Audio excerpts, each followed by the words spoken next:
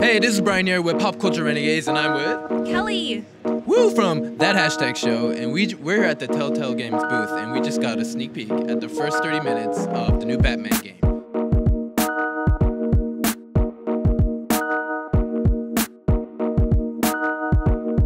It was pretty awesome, and I do have to say that a lot of the experience of like coming in, like the setup they have here, really added to it. Yeah, this is really cool. You can't see it here, but there's a secret entrance that we got into. Slide the wall over, and then you like enter into the Batcave. Yeah, it was a Batcave.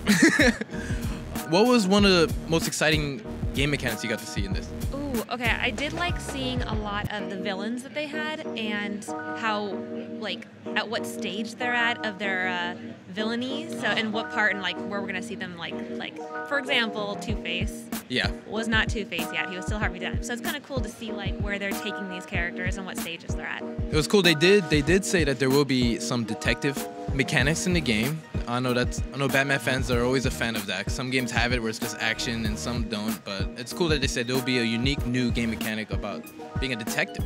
I like that. I am familiar with their Walking Dead series, and it was nice like interacting like with what's around you when you're Clementine. Like, you know, you have to interact with like stuff, and it's gonna be cool to be able to investigate the surroundings. Yeah, I got to play their Game of Thrones games, and I really enjoyed how big of an impact your choices make throughout the game. And they alluded to that will make a big difference in this game as well. Yeah, I agree. I liked it. It was cool. Speaking of Two-Face, you know, we saw Harvey Dent before he became Two-Face. And asking a question about this, they alluded to that our choices could determine whether or not certain people actually become villains or not. That's true. They did give us some examples of conversation with Harvey Dent, and you could basically insult him or like do something to upset him, or you could keep him on your side. So he did hint that you could be the reason why these characters turn into villains. So I thought that was cool.